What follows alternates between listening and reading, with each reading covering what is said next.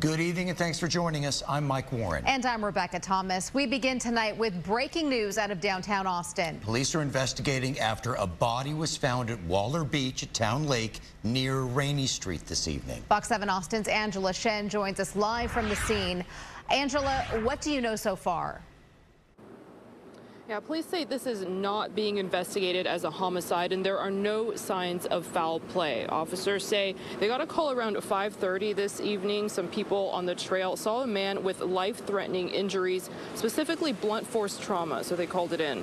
The man was pronounced dead 15 minutes later. He has not been identified yet. Multiple bodies have been found in the Rainey Street and Lady Bird Lake area over the past couple of years, sparking rumors of a serial killer, something police maintain is not true.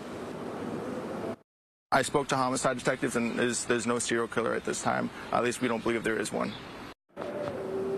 Now, earlier this week, crews started installing new permanent light fixtures along the trail, part of about $800,000 worth of safety improvements that are in the works. Now, while the homicide unit is investigating, that does not mean that it's suspicious. The unit responds anytime there's a death, and everything they're doing is standard routine. Live downtown, Angela Shen, Fox 7 Austin News.